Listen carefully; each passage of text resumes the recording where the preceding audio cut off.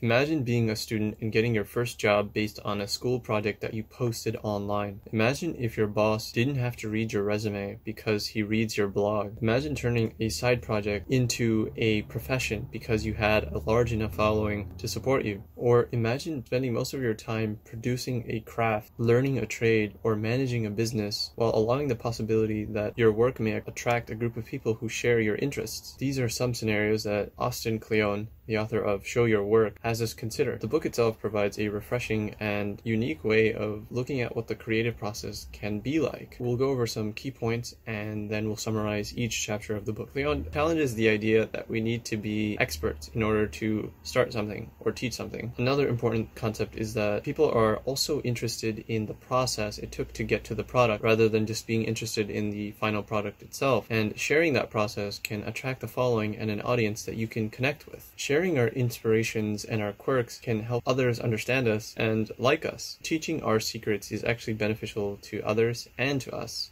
This book has many charts and illustrations to kind of illustrate these concepts. Culturally, some of us might be taught that talking about ourselves or posting online or talking about our work is problematic or shameful. But Kleon's book reminds us that people also care about the process itself. So they're not just evaluating you, they're also intrigued about how you went from point A to point B. That we're not shamelessly promoting ourselves, but we're learning as we go along. And the first roadblock that a lot of people have is, I'm not an expert. I'm not very good at something. And chapter 1, Kleon reminds us that we don't have to be geniuses. He tells us that we don't have to be a lone genius working in the basement or in a garage to eventually become a billionaire. We don't have to take that route. No offense, Bezos. Kleon defines an amateur as a beginner and argues that what's important is what we contribute, the ideas we share, the connections we make, and the conversations we start. He argues that doing something is better than doing nothing. Moving from average to good might seem like a really big journey, but you can still see what good looks like from your perspective. He argues that the real gap is between nothing and something. And he goes on to talk about the beginner advantage. And what that basically is when you're a beginner, you're closer to the process of starting than an expert is. The expert might have been a beginner a very long time ago, so they don't have that same perspective and understanding as many other beginners do. So a beginner is in ways better equipped to teach another beginner. So there's no shame in being only 2 steps ahead of a beginner. He also encourages us to read obituaries. And this is kind of a deep reminder because the reminder of death will galvanize us to act because time is finite, because time is limited, and life is meaningful, partly because it's limited and it's finite.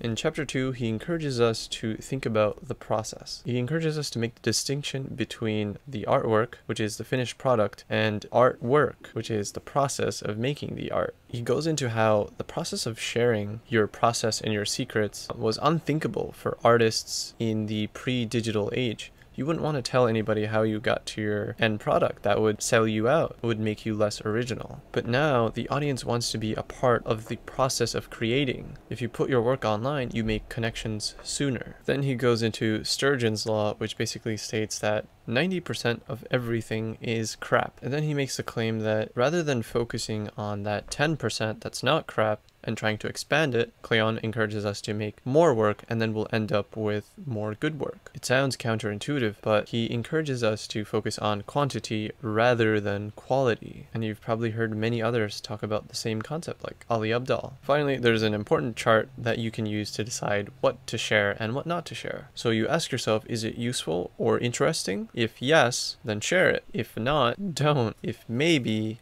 then save it for later. And he also encourages us to become a documentarian, to document what we do. And in chapter 3, Kleon encourages us to share something small each day rather than focusing on something huge, because it adds up. And then there's the concept of stock and flow. For digital media, flow is basically the posts to remind others that we exist, that daily feed. And stock is the content that can hold up for a very long time. It's like a revolutionary idea or thought that has the power to inspire an entire fan base. He encourages us to take the best of our flow and compile it into something great. And in chapter 4, Kleon argues that sharing our work is not enough. We also have to share the inspiration that we got. We have to share the ideas of those who encouraged us, share quotes. People like to see our line of thought and our thinking. He encourages us to show our quirks and that there are no guilty pleasures because we need originality and not the same polluted content over and over again. Finally, he encourages us to share credit, to give credit to whoever we get an idea or a concept from. It leaves a breadcrumb trail of our inspiration for others to follow. In chapter 5, Kleon argues that every client presentation, every essay, every fundraising request, every cover letter, they're all pitches, sales pitches, stories with endings chopped off. Kleon argues that a good pitch has 3 acts. Act 1 is the past, Act 2 is the present, Act 3 is the future. People want to know the backstory, the where and the how of an item, and who made them. He follows up by saying that structure is everything. Author John Gardner argues that the structure of most stories is as follows. A character wants something and pursues it despite opposition, and ends with either a win, a lose, or a draw. And in chapter 6, Kleon encourages us to share our secrets. What can you share that can inform or benefit an audience? If it's a craft, what techniques? If you're skilled with certain editing softwares or programs or tools or materials. The minute you learn something, he encourages us to turn and teach it to someone else. And share your reading list because people love reference materials. And you can post tutorials online with pictures and words. Blogger Kathy Sierra says, make people better at something they want to be better at. Sharing allows you to receive education, which connects you to many others. And in chapter 7, Kleon says, don't turn into human spam. Shut up and listen sometimes. If you want to be a writer, you have to read first. He defines human spam as people who don't want to listen to other people's ideas and they just want to share their own ideas and thoughts. If you want acceptance into a community, you have to first be a good citizen of that community. And then he uses the expression that we want hearts, not eyeballs. In order to become interesting, you have to be interested in something. Spend time getting better at something rather than focusing on connections. And then there's the vampire test. If you feel like after spending time with someone you feel drained and out of energy, then they're a vampire. If you feel energized after hanging out with somebody, then they're not a vampire. Like the tradition of Europe, banish vampires. And then he encourages us to identify knuckleballers. Basically, people who form a brotherhood and they share secrets. They're good peers to share a relationship with. Meet up in Meetspace. Organize meetings in real life with online friends to exchange ideas. Think about it this way. The most famous chefs, Gordon Ramsay, Jamie Oliver, etc., all have recipe books and TV shows. It might sound counterintuitive that they're teaching other people their secrets and their recipes, but that's exactly what made them famous in the first place. In chapter 8, he tells us to learn how to take punches. You get better at something the more that you do it, and the same is true for receiving criticism, especially negative criticism. I remember in my junior year of high school, I wrote a college essay, and I showed it to a teacher. I just wanted to get the essay over with, but when she read it, she told me it was crap, and I was shattered. Kleon tells us to let people take their best shot, because when you're putting your work out into the real world, you have to be ready to take criticism. Your work is something that you do. It's not who you are. So accept the criticism and move on. It's an opportunity to progress and create new work. And don't feed the trolls. You don't want unnecessary comments from people who aren't concerned about your growth. You want feedback from people who are actually concerned with your development, who are actually giving you positive, constructive information. Trolls just have unnecessary and rude and hurtful comments. You'll gain nothing from these, so block them. And in chapter 9, he tells us to sell out, basically to get rid of this mindset and this obsession with this romanticized idea of the starving artist, and get rid of the idea that touching money taints or corrupts creativity. Some of the most meaningful and cherished cultural artifacts were made for money, or they were commissioned. And when you get a significant audience around your work and you're confident that your work is valuable and worth something, then you can put a price tag on it. You can charge people a reasonable and fair price for it. And even if you don't have anything to sell, then you can still gain